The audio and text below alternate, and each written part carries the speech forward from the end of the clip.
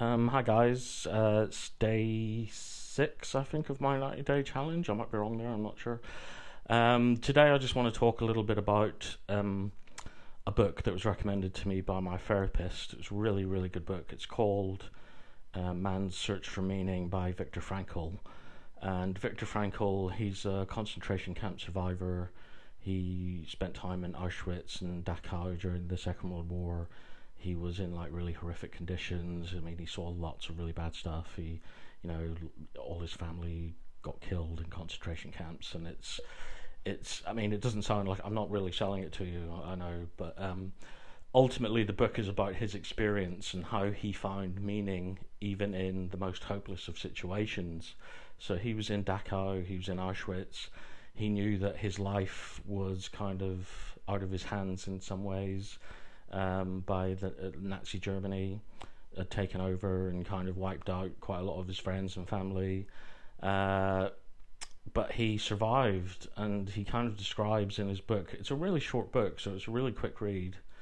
So he describes his experiences and day-to-day life in the camp, and he talks about how he saw some people where the life just goes out of them. They come to a point where they just see no hope anymore, and they literally just give up and die. And he saw that so often in camp.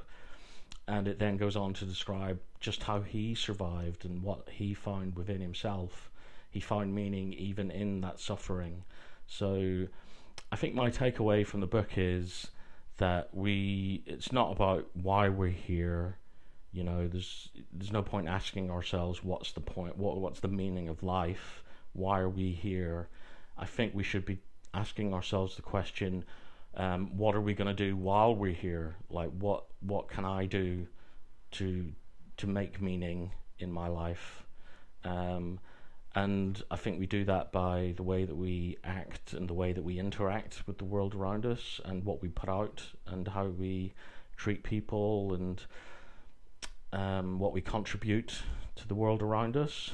So I find it was a really powerful read. I would recommend reading it. It's good.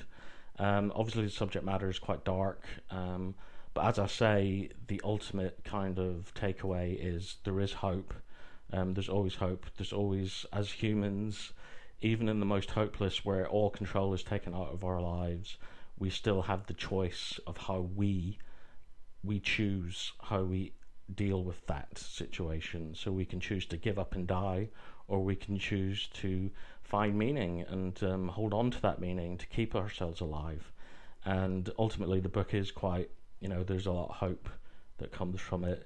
Viktor Frankl, he went on to have a full life after he was liberated from the concentration camps. He did a lot of work around kind of man's search for meaning, and just talking about his own experiences, and he became a very famous psychiatrist and psychoanalyst.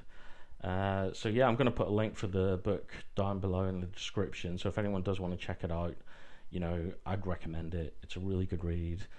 And yeah, like I say, my takeaway is I'm going to stop thinking about why I'm here, and I'm going to just start thinking about what can I do while I'm here. And that's my take from the book. Obviously, that's personal to me. So yeah, that's all for today. Just a quick one. But yeah, Man's Search for Meaning by Viktor Frankl. Big thumbs up.